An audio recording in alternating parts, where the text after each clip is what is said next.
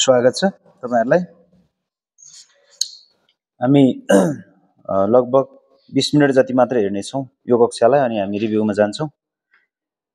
11 हामी भजन संग्रह 11 लाई हेर्छौं भने यहाँ समस्या चाहिँ भजन संग्रह 11 मा समस्यालाई हेर्यौं भने दुष्ट आत्माहरूले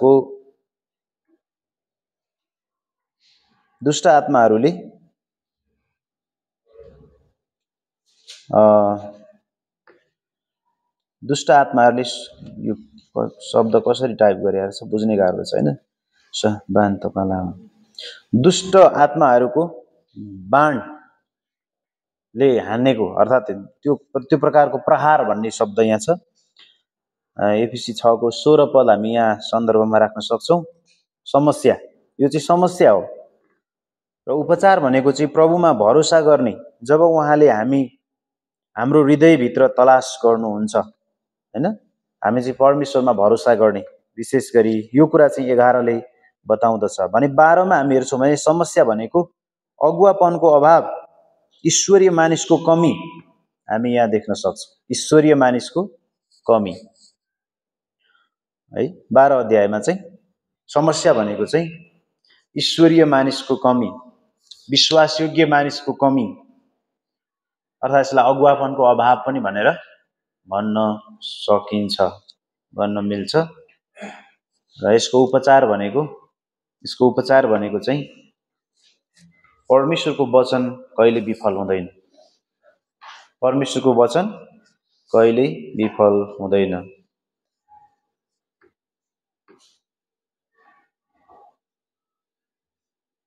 बाँकी राखिएकाहरूलाई बचाउन परमेश्वर उठ्नुहुन्छ भनेर पनि हामी भन्न सक्छौं। हामीले 11 र 12 लाई हेर्यौं अनि 12 मा चाहिँ समस्या भनेको चाहिँ अगुवापनको अभाव, ईश्वरीय मानिसको कमी, विश्वासयोग्य मानिसको कमी र उपचार भनेको चाहिँ परमेश्वरको वचन कहिले विफल हुँदैन। कहिले विफल हुँदैन। यसले बाँकी रहेकाहरूलाई बचाउन परमेश्वर उठ्नुहुन्छ भनेर सही उपचार दिँदछ। अब 13 मा हामी जाउँ। 13 भजन संग्रह 13 लाई हेर्छौं भने यहाँ समस्या चाहिँ आदमको स्वभावबाट सल्लाह लिनु चाहिँ समस्या हो। आदमको स्वभावबाट सल्लाह लिनु चाहिँ समस्या हो। मृत्यु सरह हो अर्थात सुतिरहनु जस्तै हो। आदमको स्वभावबाट सल्लाह लिनु चाहिँ जुन चाहिँ हामी 13 अध्यायमा पाउन सक्छौं भने उपचार चाहिँ परमेश्वरबाटको प्रज्वलितपनाले हृदयलाई भर्नु हैन। आदमबाटको सल्लाह समस्या हो भने, मृत्यु सरह हो भने परमेश्वरबाटको सोचाइलाई लिनु अर्थात परमेश्वरबाटको त्यो प्रज्वलितपनाले चाहिँ हृदयलाई भर्नु चाहिँ अत्यन्तै राम्रो पक्ष हो। एफिसी 1:18 अनि 14 मा हामी हेर्छौं भने भजन संग्रह 14 मा समस्या चाहिँ के छ भन्दा अस्थिरता, परमेश्वरसँग संगतिमा नरहने अस्थिरता चाहिँ यहाँ समस्या छ। अस्थिर भइरहने कुरा चाहिँ एक हिसाबले भन्दाखेरि चाहिँ ब्याकस्लाइड पना पनि भन्न सक्छौं हामी हैन। जसलाई हामी शनिबार लियो सरले चाहिँ प्रचार गर्नुभएको थियो नि हैन। ब्याकस्लाइड पना पनि हामी भन्न सक्छौं। संगतिमा नरहने अनि अस्थिर टाइपको यो चाहिँ समस्या हो। अनि अर्को समाधान चाहिँ के हो त भन्दा परमेश्वरले अनुग्रहबाट चाहिँ सद्गुण प्रसारण गरिदिनुहुन्छ। हामी संगतिमा रहिरहनु नितान्त आवश्यक छ। हामी संगतिमा रहिरहनु नितान्त आवश्यक छ। अनि 16 मा हामी हेर्छौं भने 15 लाई हामीले सायद भनिसकेका छौं अस्ति। कतिवटा भएको जतिलाई हामी अलि नभनिकन स्किप गरेर जाने हो है त। र खास भन्यो भने 15 मा हामी हेर्यौं भने पनि त्यही कुरा नै छ। अनि त्यो मूर्तिहरूको विषयमा अनि परमेश्वरले के चाहनुहुन्छ, यति मात्रै चाहनुहुन्छ कि सबै कुराहरूबाट अलग रहनु, त्यो कुराहरू हामी पाउँछौं। त्यसपछि हामी 16 मा हेर्छौं भने चाहिँ समस्या भनेको चाहिँ सन्तुष्टिको अभाव छ। सन्तुष्टिको अभाव छ। धेरै मानिसहरू ख्रीष्टलाई पाए पनि सन्तुष्ट नहुन सक्छन्। अनि संसार हेर्यौं भने त सन्तुष्ट छँदै छैन, अलिकति पनि छैन। तर समस्या चाहिँ यस्तो छ भने समाधान के हो त, उपचार के हो त भन्दाखेरि चाहिँ परमेश्वरको आनन्दमा खुसी रहनु, सन्तुष्ट रहनु। प्रभुको आनन्द मेरो बल हो भनेर हामी भजन सङ्ग्रह पाउँछौँ, गीत पनि बनाएको पाउँछौँ नि, होइन? त्यसैले प्रभुसँगको त्यो आनन्दमा, त्यो सङ्गतिमा रहने र यसले मात्र हामीलाई खुसी र सन्तुष्टि दिन सक्छ। सन्तुष्टि सहितको भक्ति नै ठुलो लाभ हो। त्यसपछि 17 मा हामी हेर्छौँ भनेदेखि यस्तो छ समस्या कि आफ्नो भाग, यो पनि हामीले भनिसकेका छौँ, आफ्नो भाग खोज्ने। अनि अवश्य पनि परमेश्वरले सबैलाई त्यो गर्न सक्नुहुन्छ, होइन? परमेश्वरले त्यो गर्न सक्नुहुन्छ। उहाँ अनुग्रही हुनुहुन्छ, उहाँले सबैलाई दिन सक्नुहुन्छ, कसैलाई काखा पाखा गर्नुहुन्न भन्ने कुराहरू हामी यहाँ देख्छौँ। र त्यसपछि हामीले 18 मा हेर्छौँ भने यो पनि हामीले हेरिसकेको हो। यहाँ लामो युद्ध पछिको थकानमा यतिखेर दुःख पीडा सहित यहाँनिर छन् दाउद, र यो थकानको दुःखको एउटा पीडा हामी यहाँ समस्याको रूपमा देख्न सक्छौँ। अनि उपचार चाहिँ के हो त भन्दा कसरी परमेश्वरको भलापनाले तपाईँलाई उचाल्दछ, होइन? परमेश्वरको भलापनले चाहिँ कसरी उचाल्दछ त्यस विषयमा सोच्नु र मागेको साथसाथै उहाँले दिनुहुन्छ र उहाँले सिद्ध पार्नुहुन्छ।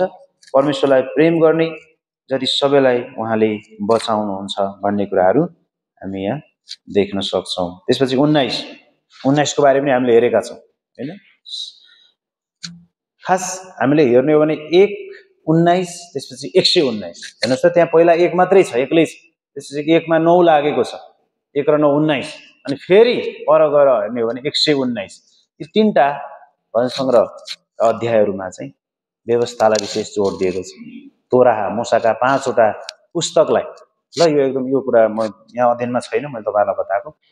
1:19 र फेरि 119 यी चाहिँ तोराह मूसाको 5 वटा व्यवस्थासँग सम्बन्धित छन्, एकदमै घनिष्ठ छन्। त्यसैले 19 को बारे पनि हामीले भनिसकेका छौँ। यसलाई हामी धेरै ध्यान दिने छैनौँ। परमेश्वरको वचनले हाम्रो प्राणलाई परिवर्तन गर्छ, अनि वचनलाई उच्च मान्यता दिने भन्ने कुरा हामी यहाँ देख्छौँ। 20 मा हेर्छौँ भने समस्या चाहिँ उत्तर नपाएका प्रार्थनाहरू, यो पनि हामीले हेरिसकेका छौँ हो अघिल्लो क्लासमा। प्रार्थना नपाएका उत्तरहरू, उपचार चाहिँ उत्तर पाएका प्रार्थनाहरूद्वारा परमेश्वरलाई अनुभव गर्ने, यो हामीले भनेका थियौँ। प्रार्थनाको उत्तर भएन भन्न आएन जस्तो लाग्छ भने के गर्ने त? ठिकै छ त, ल परमेश्वरले दिनु होला नि त कुनै समय, तर पनि विगत दिनमा त उहाँले दिनुभयो, मैले यो प्रार्थनाको उत्तर पाएँ, जवाफ पाएँ भनेर यो कुरामा आनन्द गर्ने। त्यसपछि 21 पनि हामीले हेरेका छौँ। आधुनिक शैतानिक षड्यन्त्रको विषयमा हामीले कुरा गरेका थियौँ। अनि समाधान भनेको चाहिँ अनि परमेश्वरमा आनन्द लिने, अनि मण्डलीका गतिविधिहरूमा, सङ्गतिका गतिविधिहरूमा बाइबलसँग सम्बन्धित भएर अगाडि जिउने, उहाँको राज्य र धार्मिकताको खोजी गर्ने भन्ने थियो। भजन 22 जसलाई पनि हामीले हेरिसकेका छौँ। त्यागिएको महसुस, भावनात्मक दुखेसु, जुन कुराहरू हामी यहाँ देख्छौँ, र एउटा नयाँ करारसँग पनि सम्बन्धित छ, गोठाले भजन भनेर हामीले भनेका थियौँ। अनि 22 कुनसँग सम्बन्धित छ भनेर पढेका थियौँ? येशू ख्रीष्टको दुःख कष्टसँग। येशू ख्रीष्ट पनि त्यागिनु भयो क्रुसमा, होइन? 3 घण्टासम्म चाहिँ परमेश्वरसँगको सम्बन्धमा पनि उहाँ रहनु भएन, उहाँले छोडिदिनु भयो भन्ने कुरा चाहिँ 22 सँग हामीले तुलना गरेर हेरिसकेका थियौँ।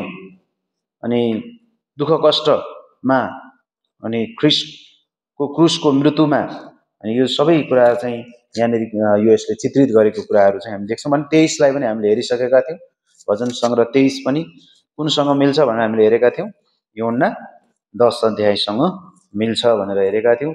मृत्युको छायाको एउटा उपत्यका छ, समस्या चाहिँ त्यहाँ भजन सङ्ग्रह 23 मा हेऱ्यो भने मृत्युको छायाको एउटा उपत्यका छ, तर असल गोठालो हाम्रो साथमा हुनुहुन्छ, दाउदको साथमा हुनुहुन्थ्यो। आराम गर्ने, पछ्याउने, उहाँसँग रहने, परमेश्वरको कप र टेबलबाट लिने, हासिल गर्ने, छायालाई हेर्ने र उहाँको भलोपन हेर्ने र कृपालाई पछ्याउने कुराहरू चाहिँ हामीले यहाँ पाउन सक्छौँ, जुन कुरा पनि हामीले हेरिसकेका थियौँ। त्यसपछि भजन सङ्ग्रह 23 लाई नै हामीले 3 वटा चरण गरेर पनि हेरेका थियौँ। ख्रीष्टको कोमल गोठालोपनको सेवकाई भनेर हेरेका थियौँ। भेडा र गोठालाको कुरा 1 र 2 अध्यायमा। त्यसपछि मार्ग निर्देशनको बारेमा, यात्रालाई सहज गरिदिनुहुन्छ भन्ने बारेमा 3 र 4 पदमा। त्यसपछि 5 र 6 पदमा चाहिँ एउटा निश्चित सङ्गति जो अनन्तको सङ्गति हो, होइन भनेर पनि हामीले हेरेका थियौँ। हेर्नु भएको थिएन, सुन्नु भएको थिएन भने तपाईँले क्लासलाई हेर्नुपर्ने हुन्छ। होइन। ल भने यसो मात्रै भनिदिने अनि कहाँबाट हुन्छ भन्नुभयो भने चाहिँ तपाईँले युट्युबमा नजानुहोस्, mountain life Bible college MTC छ कि के छैन, माउन्टेन लाइफ त्यसरी छ, त्यसमा जानुहोस्, थिच्नुहोस्, तपाईँले क्लास नम्बर कतिमा रहेछ भनेर खोज्नुहोस्, अनि तपाईँले पाइहाल्नु हुनेछ है। अनि त्यसपछि यो हामीले भजन सङ्ग्रह 23 को अन्तिम 5 र 6 पदलाई चाहिँ के भनेका थियौँ, एउटा निश्चित सङ्गति, जो अनन्तको सङ्गति हाम्रो मालिकले यो अनन्तको लागि तयार गर्नुभएको छ, जसका लागि हामीले केही गरेनौँ, सबै उहाँले गर्नुभयो, यो सिद्धिएको कार्य र अनुग्रहमा आधारित हो भनेर भनेका थियौँ। भजन सङ्ग्रह 24 पनि हामीले हेरेका छौँ। समस्या भनेको व्यर्थता र छलीपनबाट अल्झिएको, अनि उपचार भनेको चाहिँ सबै कुराको लागि महिमाको राजामा भर पर्ने। अर्थात् यो 24लाई हामीले कुनसँग, यहाँ चाहिँ प्रमुख गोठालो भनेर हेरेका थियौँ, यो पनि क्लासमा भनिसकेका छौँ।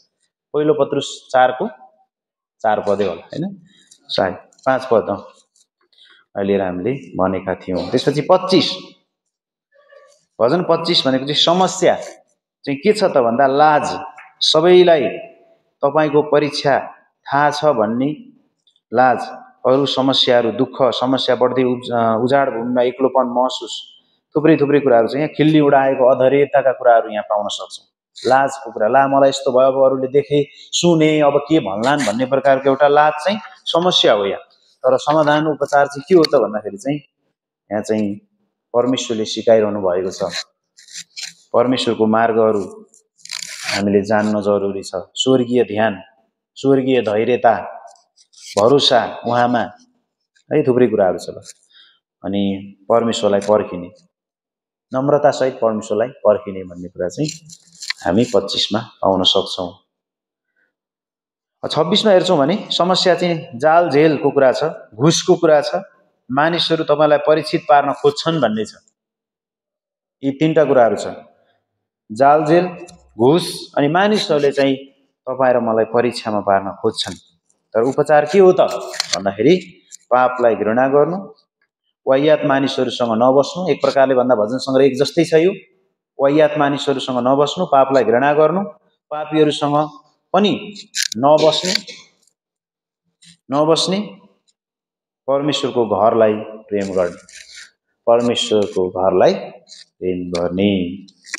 अब भजन 27 धेरैचोटि चर्चा गरिसक्यो, यसलाई पनि हामी अहिले हेर्ने छैनौँ। एउटा समस्या हेर्छौँ भने चाहिँ डर, पारिवारिक सम्बन्धमा समस्याहरू, मातापिताले त्यागेका छन्, तपाईँलाई बुझेनन्, तपाईँको विषयमा झुट फैलिरहेको छ, कठोरता छ, परमेश्वरसँग तपाईँ पनि अधैर्य हुनुभएको छ, यस्ता खालका कुराहरू यहाँ समस्या छ भने उपचार भनेको एउटै कुरा म परमप्रभुसँग माग्छु। कसले भन्दैछ यो कुरा? दाउदले भन्दैछ। रमाउने कारण उहाँ नै हो। त्यसपछि एउटै कुराको सन्दर्भ हामी हेर्छौँ भने फिलिपी 3 अध्यायमा पनि एउटै कुरा भनेको हामी पाउँछौँ। लुका 10 को 41-42 मा हेर्यौँ भने एउटै कुरा हामी पाउँछौँ। यूहन्ना 9 को 25 मा हेर्छौँ भने पनि एउटै कुरा पाउँछौँ। भजन 27 को 4 मा हेर्यौँ भने पनि एउटै कुरा पाउँछौँ हैन। 4 ठाउँमा हामी एउटै कुरा। फिलिपी 3 को 13 देखि 14 मा एउटै कुरा, लुका 10 को 41-42 मा एउटै कुरा, यूहन्ना 9 को 25 मा एउटै कुरा। भजन सङ्ग्रह 28 यहाँ समस्या भनेको चाहिँ परमेश्वरको आवाज नसुन्ने, अनि शब्द चाहिँ राम्रो बोल्ने, एक प्रकारले भनौँ न देखावटीपनाहरू, जसको हृदयमा छल छ, यो चाहिँ समस्या छ भने समाधान चाहिँ प्रशंसा गाउने, आनन्द लिने, अरूले जेसुकै गरून् केही फरक पर्दैन, मेरो परिवारले पनि जेसुकै भनोस् जेसुकै गरोस् फरक पर्दैन, तर प्रशंसा गाउने, आनन्द लिने, परमेश्वरलाई ढालको रूपमा जान्ने, अनि गलत व्यक्तिहरूसँग नरहने। भजन 29 पनि सेम त्यस्तै नै छ। परमेश्वरको आवाजलाई नसुनेको कुरा, तर परमेश्वरको आवाजलाई सुन्नु, जसलाई हामीले अघि भनिसकेका छौँ। परमेश्वरको आवाज सुन्ने विषयमा त हामीलाई धेरै पदहरू छन्, त्यसलाई अहिले हामी चर्चा नगरौँ। हामीले यहाँ आमोस 8 अध्यायमा हेऱ्यौँ भने थुप्रै पदहरू हामी देख्छौँ। अरू पनि शमूएलको पुस्तक 1 अध्यायमा हेऱ्यौँ भने सुन्ने विषयमा हामी कुरा गरेको पाउँछौँ हैन। यिर्मियामा, यशायामा सुन्ने विषयमा भनेको हामी पाउन सक्छौँ। भजन 30 मा हेर्छौँ भने समस्या चाहिँ शोक छ, शोक, रोदन, अनि मृत्युको त्यो बिन्दुसम्म पुगेको, शोक, रोदन र मृत्युको बिन्दुसम्म। उपचार चाहिँ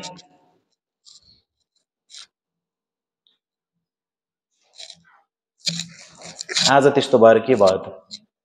भोलि फेरि के आउँछ? आनन्द आउँछ। बिहान शोक भएर के भयो त? बेलुका के हुन्छ? हाँसो आउन सक्छ। यही छ होइन भजन सङ्ग्रह 30 मा। अनि बिहानै फेरि आनन्द आउँछ। आज दुःख पर्यो भने भोलि त्यो सुखको दिन आउँछ। त्यसकारण आजलाई हेरेर, अहिले भर्खरलाई हेरेर निराश हुनुपर्ने छैन, गल्नु थाक्नु पर्ने छैन। परमेश्वरमा निरन्तर भरोसा गरिरहने, यो चाहिँ अनुग्रह, उहाँको कार्य हो, अनुग्रह हो, जीवन हो भन्ने कुरा हामी पाउँछौँ। र भजन सङ्ग्रह 31 मा हेर्छौँ भने समस्या चाहिँ प्रचुर दुखेसो छ। प्राण र शरीरमा दुखेसोले जलेको, दुखेसो प्राण र शरीरमा दुखेसोले जलेको, परमेश्वरको विरुद्धमा पाप मरेतुल्य ठान्नु, पछारिए जस्तो ठान्नु आफूलाई। तर उपचार चाहिँ के हो त भन्दा परमेश्वरको आत्मालाई आफ्नो जीवन दिने, पाप र व्यर्थतालाई घृणा गर्ने है। यो कुरा चाहिँ हामी पाउन सक्छौँ। र मेरो समय, मेरो जीवन परमेश्वरको हातमा छ भनेर भर पर्ने। भजन सङ्ग्रह 32 हामीले भनिसकेका छौँ, यसलाई हेर्नु परेन।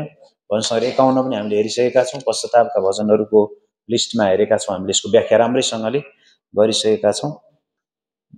त्यस पछाडि 33 लाई पनि जहाँसम्म लाग्छ हामीले हेरिसकेका छौँ।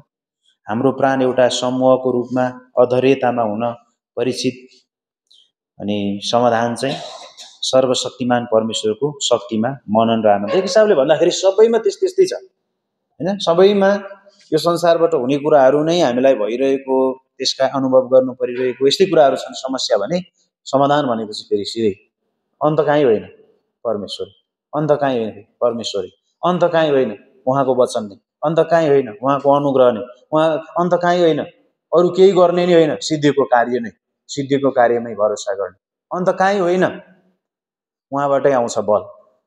सबै यही मात्रै, घुमी फिरी रुम्जाटार भने जस्तै होइन, परमेश्वरमै, परमेश्वरको वचनमा नै, परमेश्वरको पवित्र आत्मामा नै यसरी भर पर्ने कुराहरू। अनि सङ्गतिहरू, बाइबल अध्ययनहरू, प्रार्थनाहरू, सङ्गतहरू छोड्ने होइन, संसारका सब कुराहरू, यसरी समाधान चाहिँ यसरी नै आएको हामी देख्छौँ समग्रमा हेर्दाखेरि चाहिँ, समग्रमा। अनि हामी परमेश्वरलाई नै प्रशंसा गर्ने, उहाँकै जय जयकार गर्ने, उहाँकै आराधना गर्ने, यही कुराहरू नै हामी देख्न सक्छौँ। जस्तो 34 मा हेर्छौँ भने समस्या भनेको पागलपन, स्थिरता गुमाउने है। यो संसारमा यही कुराहरू आइपर्छ होइन र एउटा मानिसलाई, पीर चिन्ताहरू, दुःख, बिमार, हरेक कुराको अभाव, यही कुराहरू, परिवार गुमाउने, आफन्तको खेदो निन्दा, परिवार सबै यस्तै कुराहरू छ भजन सङ्ग्रहमा होइन, यस्तै। अनि 34 मा भने पागलपना, स्थिरता गुमाउने, समस्याको होइन, तनाव, अनि एकहोरो हुरी जस्तै होइन, चलेछ भन्ने टाइपको समस्या छ भने उपचार भनेको चाहिँ परमेश्वर हुनुहुन्छ भने उहाँले हाम्रो सबै टुटेको हृदयलाई, हाम्रो सबै समस्यालाई उहाँले फेरि मलमपट्टि लगाइदिन सक्नुहुन्छ। 35 मा हेर्छौँ भने पनि समस्या के छ? सतावट, गलत आरोप लागेको छ। तपाईँ र मलाई पनि गलत आरोप पनि लाग्न सक्छ। अनि मानिसहरूले आक्रमण गरेका छन्, यही समस्या छ 35 मा हेऱ्यो भने। अनि उपचार के छ त? उपचार के छ त भन्दा परमेश्वरको इच्छाले तपाईँको वास्ता गर्छ। पहिले नै परमेश्वरले तपाईँको निम्ति सबै कुरा ठहराउनु भएको छ। यस्तै छ खालि परमेश्वर। त्यसपछि 36 मा हेर्छौँ समस्या के छ? परमेश्वरको भय नमान्नेहरूको घेरामा वरिपरि हुनु र चिप्लिनु भन्ने कुराहरू हामी पाउँछौँ 36 मा। त्यसपछि उपचार के छ त भन्दा परमेश्वरको प्रेमको खोलाको त्यो भनौँ न, त्यो खोलाको चाहिँ प्रशस्ततामा, खोलामा के हुन्छ होइन, पानी पनि हुन्छ, हुन त बालुवा पनि हुन्छ होइन, ढुङ्गाहरू, अनि त्यो खोला निरन्तर बगिरहेको छ, परमेश्वरको प्रेमको खोला। तपाईँको खोला बग्दैछ, म त्यहाँ आएर के गर्छु? पिउनेछु। मुडुली मृग चाहिँ के गीतै छ होइन। त्यसैले यो कुराहरू चाहिँ, अनि परमेश्वर त्यहाँ हुनुहुन्छ, उहाँलाई अझ गहिराइमा चिन्ने प्रयास गर्नु, अनि प्रशस्त पानी पिउनु होइन। अनि 37 हामी 40 सम्म मात्रै जाँदैछौँ त। अनि त्यसपछि रिभ्यूमा भन्छ 37 मा हेऱ्यौँ भने फेरि समस्या के छ? चिन्ता, ईर्ष्या अनि रिस, यो चाहिँ समस्या छ। चिन्ता, ईर्ष्या अनि रिस, यो चाहिँ समस्या छ 37 मा। अनि उपचार चाहिँ के छ त भन्दा भरोसा। भरोसा, चिन्ताको सट्टा भरोसा, ईर्ष्याको सट्टा खुसी, रिसको सट्टा आराम हुने, आराम गर्ने, उहाँमा प्रतिबद्ध हुने, हरेक पाइला र परमेश्वरको सजगतामा उहाँलाई सजगता, हरेक पाइलामा सजग रहेर उहाँलाई भरोसा गर्ने, यही कुराहरू हामी यहाँ पनि पाउन सक्छौँ। भने 38 मा भजन 38 मा पापको कारणले रोग लाग्यो। 38 मा पापको कारण रोग, त्यो चाहिँ समस्याको रूपमा छ। अनि उपचार चाहिँ के छ त यहाँ भन्दाखेरि चाहिँ उपचार चाहिँ पश्चाताप, उहाँको अनुग्रह। उपचार हो पश्चाताप, होइन? पश्चाताप गर्नु एक प्रकारले पूर्ण रूपमा फर्किनु हो, एक प्रकारले भन्दा पनि हो नै। र त्यसबाट के हुन्छ त भन्दाखेरि चाहिँ निको हुने कुरा गर्छ, निको हुनु हो। पश्चाताप सँगसँगै हामी के प्राप्त गर्छौँ? अनुग्रह प्राप्त गर्छौँ, अनि उहाँको कृपालाई हामी प्राप्त गर्छौँ। अनि हितोपदेश 28 को 13 मा, होइन, पाप लुकाउनेको उन्नति हुँदैन, तर जसले स्वीकार गर्छ र त्याग्छ, त्यो पश्चाताप हो त्याग्नु भनेको। त्यता गइरहेकोबाट फर्किनु, त्यसले के पाउँछ? कृपा पाउँछ। अनि कृपामा आफूलाई राख्ने र शान्त हुने र प्रति जवाफ नगर्ने जब अरूले खराब बोल्ने छन्, जब अरूले खराब बोल्ने छन्, प्रति जवाफ नगर्ने। 39 मा हेर्छौँ भने समस्या के देख्छौँ भन्दा तपाईले प्रार्थना गर्नु अघि नै जिब्रोले पोल खोल्छ। व्यर्थताबाट अलग हुनु, दुःखपूर्ण पापको नतिजाबाट पुनरुत्थापन हुने प्रयास, यस्ता खालका समस्याहरू छन् भने उपचार चाहिँ आफ्नो जीवनको वास्तविकतामा परमेश्वरलाई खोज्नु, आफ्नो जीवनको वास्तविकतामा परमेश्वरलाई खोज्नु। त्यसपछि साहसी भएर व्यर्थतालाई त्याग्दै परमेश्वरमा लुटुपुटु हुनु, यो चाहिँ हामी देख्छौँ। अनि अन्तमा हामी 40 लाई हेरौँ। अन्तमा 40 लाई हामी हेर्छौँ भने समस्या चाहिँ अनगिन्ती पापहरू हामी देख्छौँ त्यहाँ फेरि, होइन? अनगिन्ती पापहरूको कारणले गर्दा त्यहाँ समस्या छ।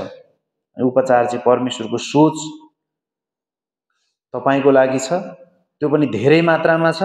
जब परमेश्वरले तपाईलाई छुटाउनुहुन्छ अनि त्यो तपाईले थाहा गर्नुहुन्छ, है, थाहा गर्नुहुन्छ। अनि यी कुराहरू चाहिँ हामी पाउन सक्छौँ। 41 मा समस्या, धोका र काने खुसी भन्ने छ। अनि समाधान उपचार चाहिँ दुखितसँग सेवकाई, हरेक पल तपाईलाई हेर्ने अथवा परमेश्वरलाई हेर्ने, परमेश्वरमै भरोसा गर्ने, यिनै कुराहरू।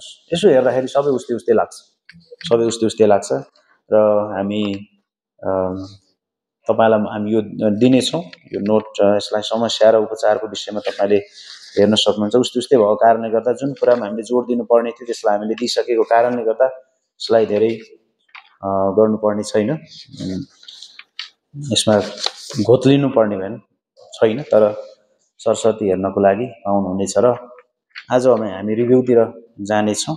तपाईले केही रिभ्यूहरू टिपेको अर्थात् तपाईमा लेखेको नोटमा चिनो लाग्नु म चाहन्छु, चिनो पनि लाउन सक्नुहुन्छ। हिजो अस्तिका कक्षाहरूमा हामीले जो हेरिसक्यौँ, हिजो अस्ति कहाँ पढाइ भएर, अघिल्लो हप्तातिर, जसलाई तपाईले चिनो लाउन सक्नुहुन्छ। अयुबको पुस्तकमा विशेष गरी तपाईले के पाउनुभयो, होइन, मुख्य कुरा, त्यो कुरालाई तपाईले छोटकरीमा लेख्न सक्नुहुन्छ। बुझेको कुरा, दुःख कष्ट कसरी आउँछ भन्ने त्यहाँ 7 वटा कुराहरू थिए, 7 वटा बुदाहरू थिए। तपाईले कमसेकम 4 वटा, 5 वटा, 3 वटा कति सक्नुहुन्छ, होइन, दुःख कष्टका कारणहरू लेख्न सक्नुहुन्छ। तपाईले पढ्नुभयो जहाँसम्म अयुबमा, त्यो क्लासलाई तपाईले हेर्न सक्नुहुन्छ। त्यस पछाडि अयुबका साथीहरूको अभिव्यक्तिलाई अलिकति तपाईले लेख्न सक्नुहुन्छ, है। अनि त्यो कुरा चाहिँ तपाईले अयुबबाट थोरै लेख्नुहोस्। त्यसपछि श्रेष्ठ गीत पनि पढ्नु भएको कारणले गर्दा श्रेष्ठ गीतको मुख्य जोड के हो, के विषयमा जोड गर्छ, श्रेष्ठ गीतले के कुरालाई देखाइराखेको छ भन्ने कुरालाई तपाईले लेख्न सक्नुहुन्छ, हैन र? के छ, मण्डली र ख्रीष्टको तस्बिर हामी त्यहाँ पाउँछौँ त्यो कुरालाई। र अनि सँगै त्यसमा महत्त्वपूर्ण लागेको कुराबाट तपाईँले थोरै लेख्न सक्नुहुन्छ। र भजन सङ्ग्रहबाट चाहिँ हामीले म तपाईँलाई दिनेछु प्रशंसाको अर्थ। प्रशंसाको अर्थ तपाईँले बुझ्न जरुरी छ। प्रशंसाको अर्थ के हो? हामीले भनेका थियौँ हृदयबाट बाहिर जे आउँछ, होइन हो?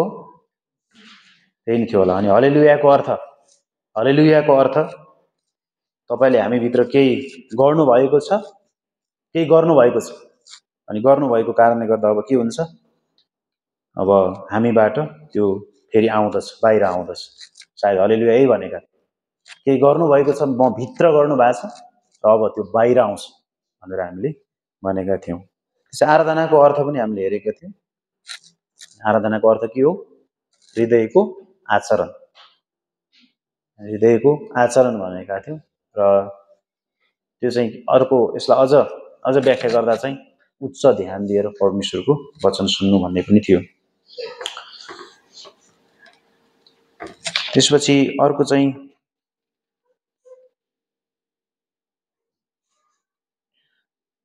अयुबमा एउटा प्रश्न जोड्दाखेरि चाहिँ अयुबले चाहिँ ख्रिस्टलाई कसरी दर्शाएको छ भन्ने एउटा प्रश्न तपाईँले त्यसमा थोरै बताउन सक्नुहुन्छ। एक डेढ लाइन लेखेर त्यसलाई हेर्नुहोस्। यो एक हप्तासम्म हेर्ने समय छ।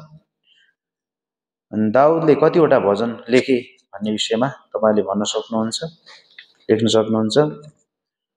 अनि यसको भजनका लेखकहरूको बारेमा कसले कति लेखे, दाउदले मात्रै नभएर होइन, कसले कति लेखे र अज्ञात भजनहरू होइन, अज्ञात भजनहरू पनि हामीले भनेका थियौँ।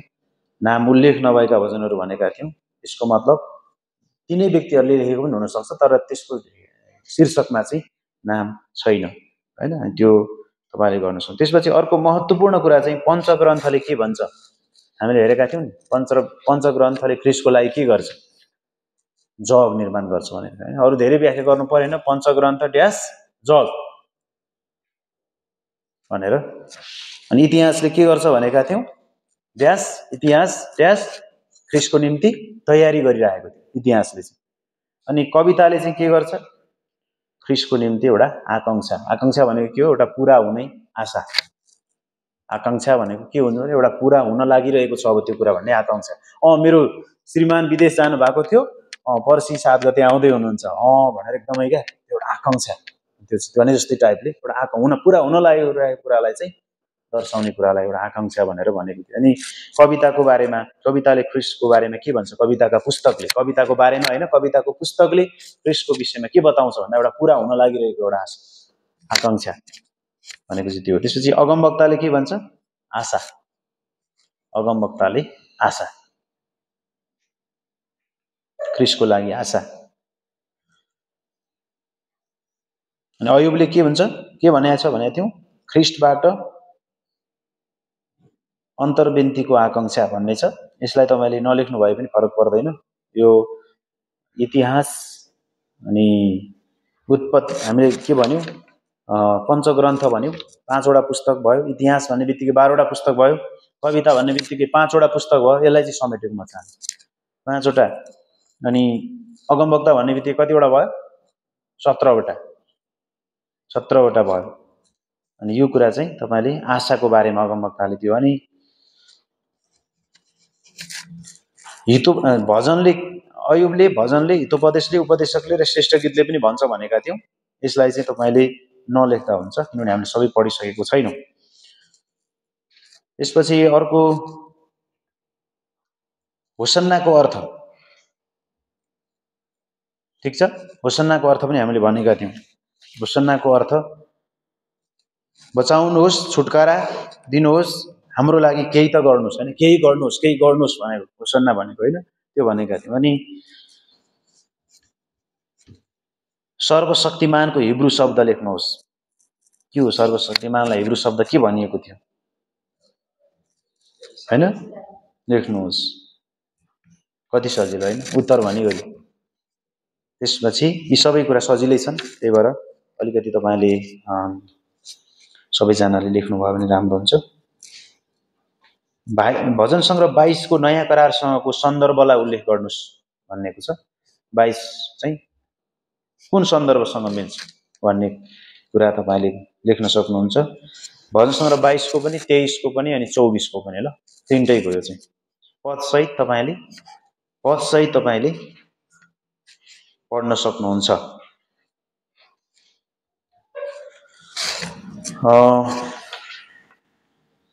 त्यसपछि अर्को एउटा थियो, यो चाहिँ महत्त्वपूर्ण छ। अयुबले के भन्छ? कसरी दुःख भोग्ने भनेर। भजन सङ्ग्रहले के भन्छ? कसरी गाउने भनेर। यो हामीले भनेका छौँ हैन त।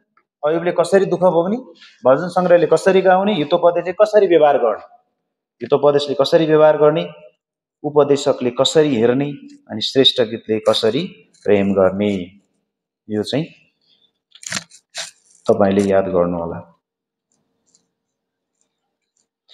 दाउदद्वारा लेखिएको अर्थात् पाप गरेपछि दाउदद्वारा लेखिएका भजनहरू भनेर तपाईले यसलाई पनि याद गर्नु होला। अनि भजन 22 र 23 अनि 24 लाई चाहिँ असल गोठालो 22 जसले जीवन दिनुहुन्छ, यूहन्ना 10 को 11 यो पद थियो। त्यो 6 वटा पद तपाईले लेख्नु पर्ने हुन्छ। पद रे सरी तीनटै पद लेखेर यो तीनवटै अध्यायमा तपाईले तुलना गरेको राम्रो हुनेछ है त।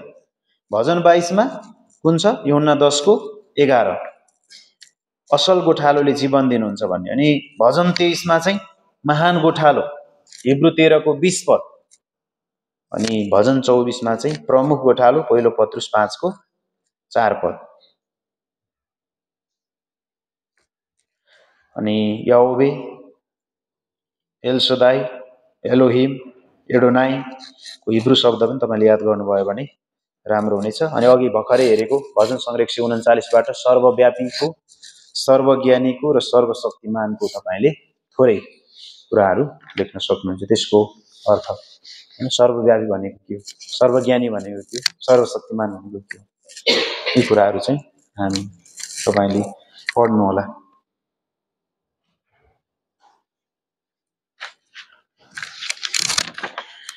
लगभग यति नै हुनेछ। अन्तिममा केही हुन्छ कि जस्तो लागिरहेछ, त्यही भएर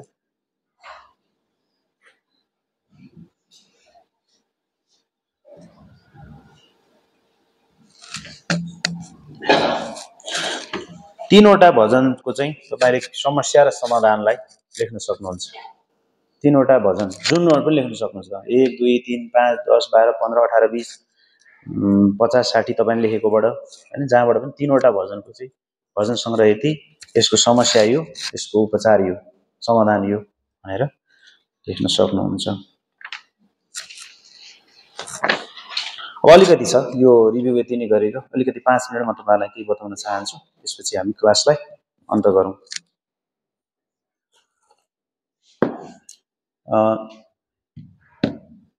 म यो माउन्टेन लाइफमा तपाईहरुले हेर्न मिल्ने ठाउँमा एउटा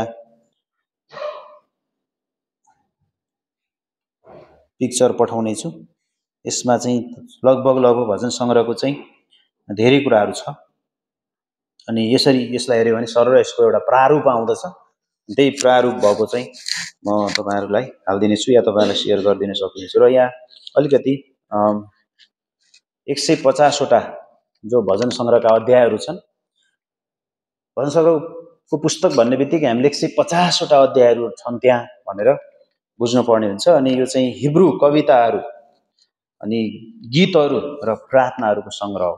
तीनवटा कुराहरू है त, हिब्रू कविताहरू, गीतहरू र प्रार्थनाहरूको सङ्ग्रह हो, जुन चाहिँ इजरायलको फरक समय अवधिहरूबाट आएका छन्। एउटै समयमा होइन, फरक समयबाट। अस्ति सुरुवातमा हामीले भन्यौं नि, त्यहाँ मोसा पनि छन्, त्यहाँ दाउद पनि छन्, त्यहाँ सोलोमन पनि छन्, त्यहाँ आसाफका हैन कोरहका छोराहरू पनि छन्, आसाफका पनि छन्। भनेपछि त्यो समयहरू एकदम बिल्कुल फरक समयको कुराहरू हामी देख्न सक्दछौँ। त्यसैले जुन चाहिँ इजरायलको फरक समय अवधिबाट आएका छन्। अनि 73 वटा दाउदका, त्यसपछि अरु कति वटा तपाईलाई भनिएकै छ। अनि दाउद जसलाई चाहिँ हैन, जसले चाहिँ वीणा वादकको रूपमा दाउदलाई चिनिन्छ। अनि यी कविताका पछाडि धेरै अन्य लेखकहरू पनि छन्। त्यसपछि हामीले यहाँ हेर्ने हो भनेदेखि सोलोमनका कुराहरू पनि हामी यहाँ पाउन सक्छौं, मोसाको कविताहरू पनि हामी यहाँ देख्न सक्छौं। र 1/3 कविताका लेखहरू चाहिँ अज्ञात भएको पनि हामी देख्न सक्दछौँ। अब यी धेरै कविताहरू इजरायलको मन्दिरमा गायकहरूले गीतको रूपमा गाउने, गीतको रूपमा गाएको अथवा प्रयोग गरेको हामी पाउन सक्छौँ। र वास्तवमा भजन सङ्ग्रह चाहिँ भजनको पुस्तक मात्र होइन। याद गर्नुपर्ने कुरा चाहिँ भजन सङ्ग्रह चाहिँ भजनको पुस्तक मात्र होइन, तर बेबिलोनमा इजरायलीहरूको निर्वासन पछिको कुनै अवधिमा प्राचीन कविताहरूलाई एकैसाथ भेला गरियो र जानी बुझी गीतहरूको सङ्ग्रह अर्थात् गीति सङ्ग्रहको रूपमा व्यवस्थित गरिएको हो र अहिले हामीसँग यहाँ छ। भनेको चाहिँ के हो त भन्दा इजरायलीहरू जब बेबिलोनी कैदमा चाहिँ निर्वासन भएर गए त्यस पछाडि होइन त्यो समयदेखि भेला पारेर एउटा गीति सङ्ग्रहको रूपमा चाहिँ यसलाई राखियो, यसलाई व्यवस्थित गरियो र आज हाम्रो माझमा चाहिँ छ यो। नत्र भने टुक्रा टुक्रा कहाँ हुन्थ्यो होला होइन। यसरी व्यवस्थित गरिएको हामी पाउँछौँ। अनि यसको एक धेरै अनौठो डिजाइन र सन्देश रहेको छ जसलाई हामीले सुरुदेखि अन्तसम्म नपढेसम्म बुझ्न सक्दैनौँ।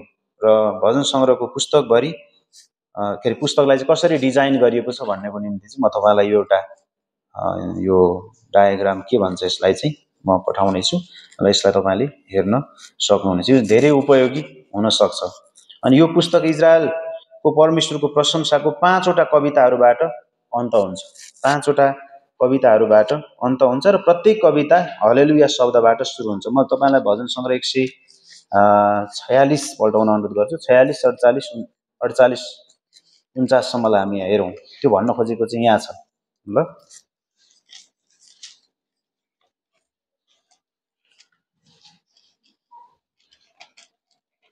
5वटा कविताहरूबाट सुरु हुन्छ र प्रत्येक कविता हलेलुया शब्दबाट सुरु हुन्छ र अन्त हुन्छ।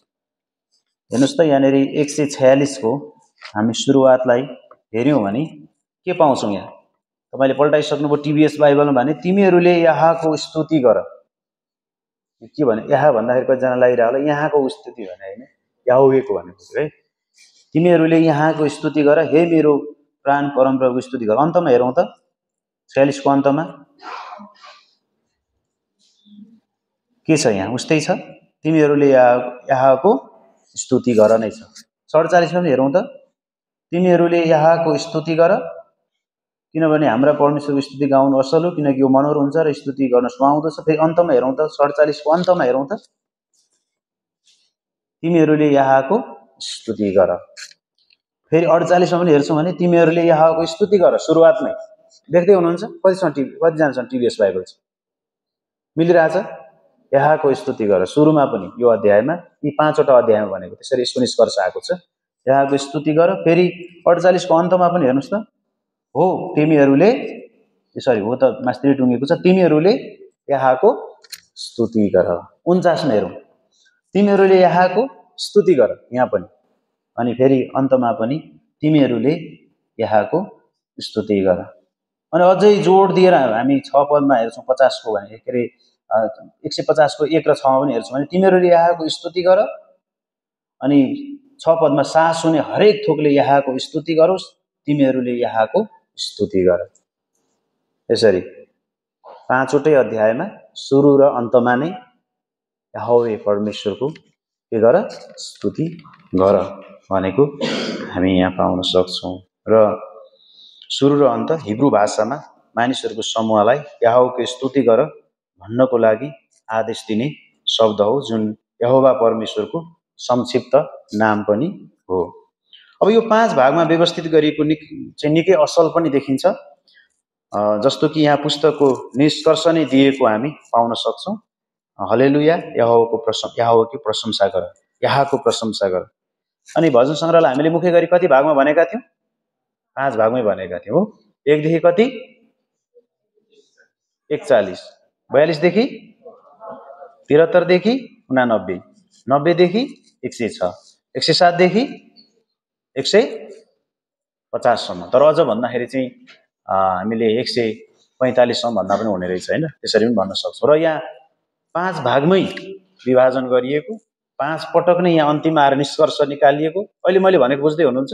निष्कर्ष पनि 5वटा यी अध्यायमा, निष्कर्षका यी अध्यायमा सुरुवात र अन्तमा पनि यहोवाको स्तुति गर्ने भनेपछि समग्रमा भजन सङ्ग्रहले यो विषयमा जोड दिएको हामी पाउन सक्छौँ। र परमप्रभु इजरायलको परमेश्वरको अनादिदेखि अनन्तसम्मै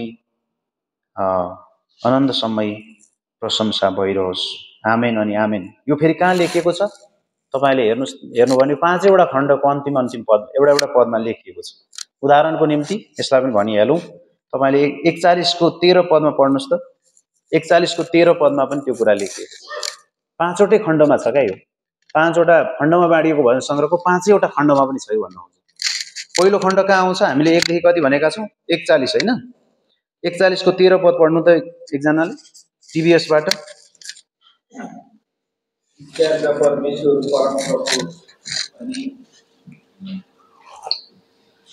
41को 13।